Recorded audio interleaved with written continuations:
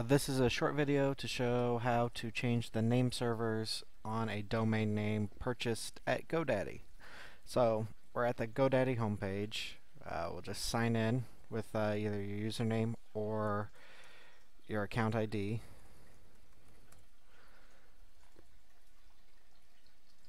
And then after you're signed in, it may take you automatically to the accounts page. If not, just click My Account, Manage My Domains. And we're inside the domains here, and I'm just going to go down to one that I know is not anywhere else other than here, and click on the domain. And we'll simply go to the name server section and manage,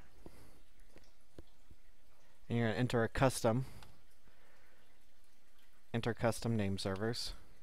And if WebWorks of Kansas City is hosting your domain and your website, you'll enter ns1.webworksofkc.com,